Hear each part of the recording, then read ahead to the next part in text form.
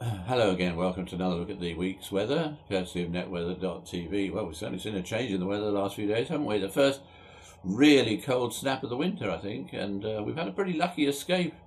If you've seen the news recently, you'll know, of course, just how cold it's been in parts of Europe. Temperatures of minus 25 to minus 30, the sea freezing and all sorts of things. And unfortunately, there have been some deaths as a result of the cold too. The winds were just not quite right to bring such intense cold all the way towards us, but nevertheless the cold air has arrived, as we all know, but we're just about on the westernmost fringe of that bitter weather. If we have a look at the temperature of the atmosphere, the extreme cold, that's the mauve shading, is over eastern parts of Europe at the moment, especially Poland, parts of Russia. You'll also notice that to the west of us, milder Atlantic air lies, that's the greeny colour too. And as the cold flow is deflected in towards France and Spain and possibly into parts of North Africa, somewhat less cold air very gradually moves into the UK. In fact, that cold air, as I said, may just touch Africa and bring some unprecedented snow to parts of Morocco and Algeria. But eventually, as time goes on into next week, much of Western Europe will warm up. Well, perhaps warm is not the word for it, but get less cold.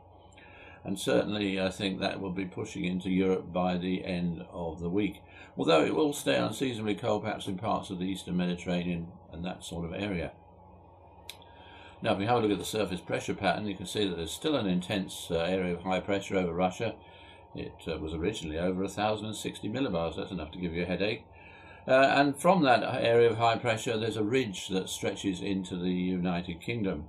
And as a balancing act, as often happens, there's an area of low pressure in the Mediterranean, which means that between the high pressure and the low pressure, we have a squeeze of easterly winds. And sometimes they come all the way from Siberia and we get bitterly cold. Now, I think very gradually the area of high pressure will slowly decline. That means to say the easterly flow will ease off a bit as well.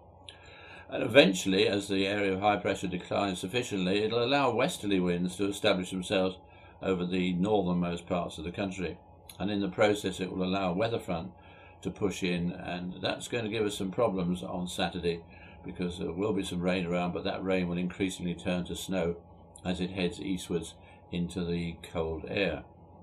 Once that's out of the way, a new area of high pressure to the east pushes a ridge back into the UK, so that again southern parts become rather cold and settled, the north less settled and milder.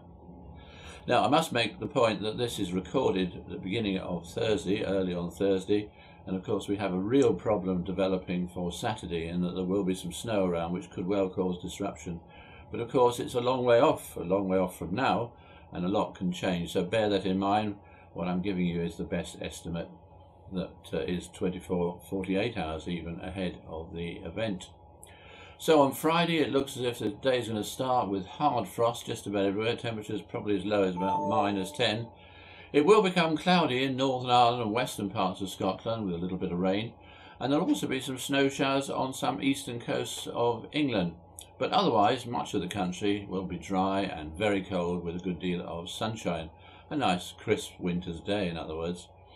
Then the problems start on Saturday because that rain which will have reached Northern Ireland and Western Scotland will become much heavier, and the area of rain will become more widespread. The wind will be picking up as well, and that rain preceded by snow will eventually creep across the whole country during the course of Saturday and into Saturday night.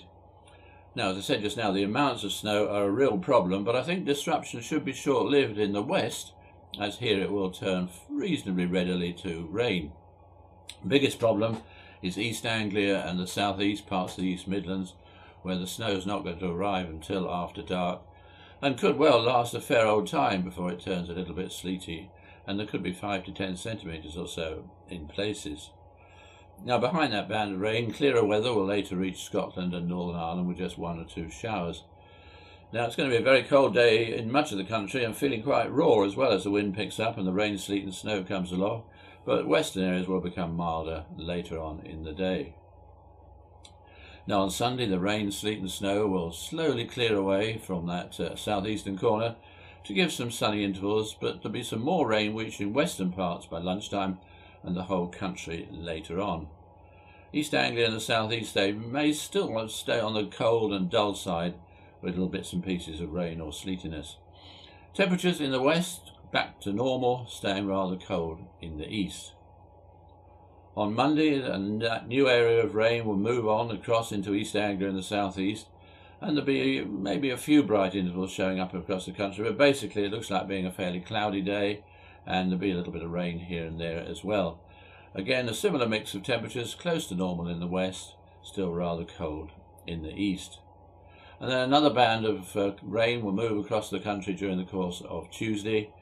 And again, the same sort of thing with the temperatures, mostly near normal, still a bit on the chilly side in the southeast.